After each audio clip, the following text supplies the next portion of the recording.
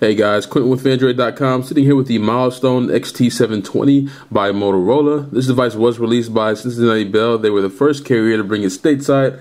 They were nice enough to send us a review unit, so I wanted to go ahead and take you guys through the hardware, show you what you can expect inside, what you can expect outside, and give you guys my opinion on various aspects of the device. But let's just go ahead and jump right into the hardware tour, starting with the set of 4 capacitive buttons here at the bottom for menu, home, back, and search. These buttons are backlit, and it does double as a notification system. On the bottom there, you can see the microphone hole for talking on the phone. Above that, you can see the 3.7-inch TFT LCD display with 854 by 480 resolution. Above that, you can see the speaker grill for hearing the person you're talking to on the other end, obviously, and then various sensors over here on the left for light, proximity, things like that. On the left side, you can see the micro USB port covered by a door. On the right, you can see the volume rocker up and down switch, a dedicated camera mode toggle for video, still photos, and playback mode, and a dedicated shutter button. Up top, you can see the micro HDMI port covered by the this plastic door here, a 3.5mm headphone jack, and a lock and power button. On the back of the device, you can see the 8-megapixel camera with the laser assisted autofocus, accompanied by the xenon flash. And then on the bottom here, you can see the speaker grill. Then we have the battery door here, which is just going to take off quickly, and I'll show you guys what's inside. And right away, you're greeted with the 1390 milliamp hour battery. Above that, you can see the micro SD card, which is 8 gigabytes, comes pre-installed, protected by this latch, which you just lift up and you kind of swivel over there so you can access it while the phone is still on. And then next to that on the right, you can see the SIM card slot, but I don't have one installed currently.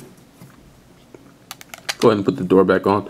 As far as performance specs goes, you can expect the 720 megahertz processor, the same one in the Droid. That's the TI OMAP 3430, except for that in the Droid it was clocked to 550 megahertz.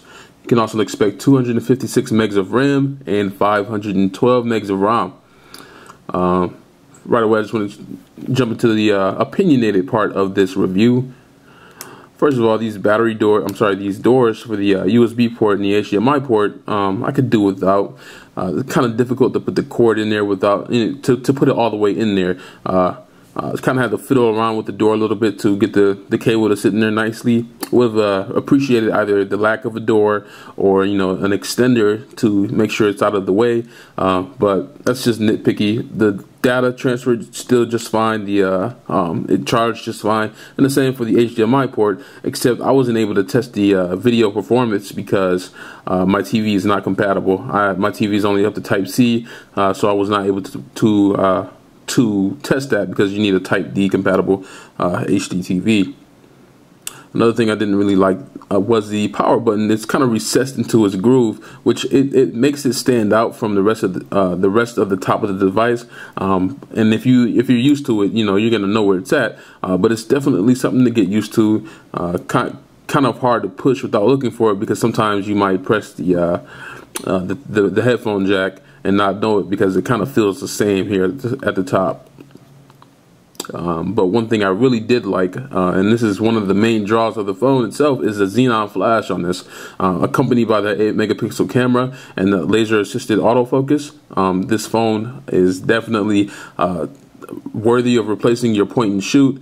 You shouldn't have any worries when purchasing this device if you're expecting to replace your normal digital camera with. It's not going to replace your digital SLR, but definitely will replace any point and shoot you have on you. And that is driven home by the fact that they include these dedicated camera-centric buttons, the shutter button and the mode toggler, which lets you switch between video, photos, and playback. Pretty nice. Really makes it a nice device for capturing images. And I'll show you guys more on that in the camera review later on. As far as the aesthetics go, I really like the blue accents on the back, the blue the entire back is blue, not just accents. And it's quite similar to the color scheme on the new Droid 2 with the silver on the front. If you look at it in person, it looks really nice. I'm not sure how it looks to you guys on video, but it's very easy on the eyes. Doesn't look like a child's play toy as some might describe the Droid 2. It looks really nice. Has that same material as the original Droid and the Droid 2 and the milestone and all that.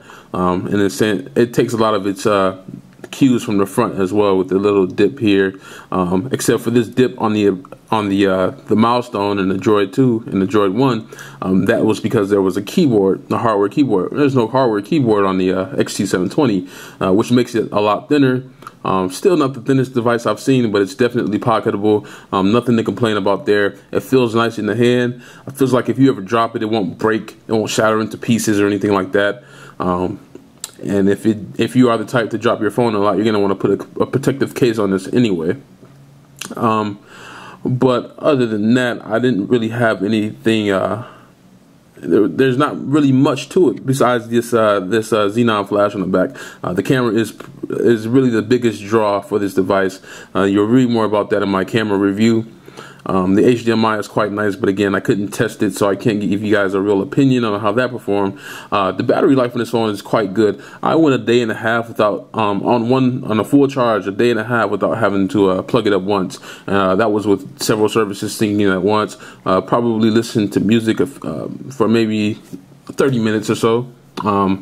And taking various photos and video, but it lasted throughout the day. I didn't have to charge it until the next morning, so you're gonna like that. Even though it's only $13.90 compared to maybe $1,500 or $1,750 you'll see in other devices, it didn't really matter because battery drain was a non-issue for me. One thing I didn't like about the hardware was this bottom row. It kind of blinks when you get a notification. That's cool for notifications to replace an LED based system, but sometimes it doesn't go away. Like, I'm not sure if you guys, I'm not sure if I'll be able to reproduce it in this video, but sometimes if you turn the device on, the lights will stay on. I'm not sure how much of an effect that has on battery, but definitely is annoying. And sometimes when you turn it on, the lights won't come on. They come on. They'll come on here, or they'll keep blinking, or sometimes they'll just stay off, or it's just really annoying. I wish it was something. I hope they have a fix for it in the pipeline. But as far as my testing goes, it happened quite often. Not to the point where it's a breaking experience. Definitely just something you have to get used to. You have to make sure you know the orientation, the layout of the buttons at the bottom, because like I'm used to the home button being on the left on most phones, or most new HTC phones rather, instead of the menu button. So that's something I had to get used to with that problem. But I just wish it's something they would fix. Hopefully they have a fix for that coming up. Other than that, the screen is just as vibrant as you would expect from a TFT LCD. It's no Super AMOLED, but the resolution really helps the clarity of it all. It's not the screen size is only 3.7 inches, so it's not like you're trying to cram. You're trying to stretch the image out without cramming more pixels into that. So it still looks really nice. It does well in sunlight, just like you would expect from any other LCD. But pretty much nothing special with that, just like you would expect on any other device. But other than that, that's all you can really take away from the hardware. The processor makes for for decent Android performance. Not that, it's no Snapdragon, of course. It's 720 megahertz Ti OMAP 3430, but it's well enough for navigating between different apps, keeping apps in memory, so for easy switching without much of a delay. There's no delay at all, really. It performs just as nicely actually as a lot of 1 gigahertz devices on the market these days. But that's it. We're gonna go ahead and jump into the software review next, so stay tuned for that video. And then the camera review will be more or less just showing you guys samples of the camera, the video, the still photos, and showing you guys how the xenon flash works. I'm gonna go ahead and do some on-screen snapshots later on. So thanks for watching. Hope to see you guys in the next video. Bye.